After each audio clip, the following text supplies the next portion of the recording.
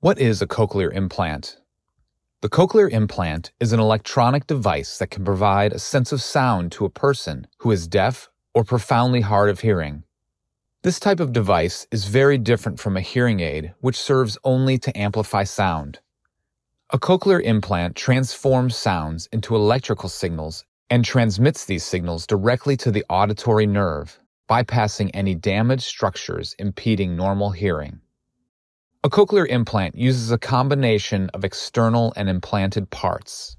The two main parts are the external speech processor, which is connected to a transmitter, and the implanted internal receiver, which is connected to an electrode array.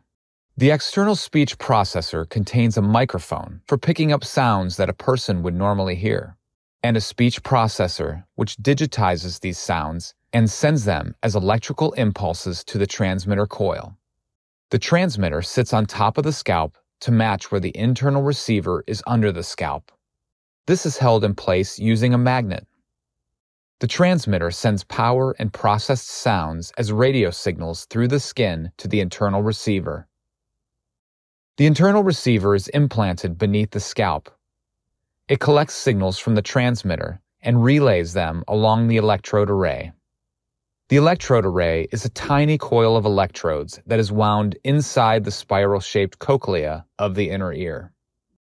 The array passes the sound impulses directly to the auditory nerve, which carries the signal to the brain so you can hear. The external processor can be removed for showers and for sleep.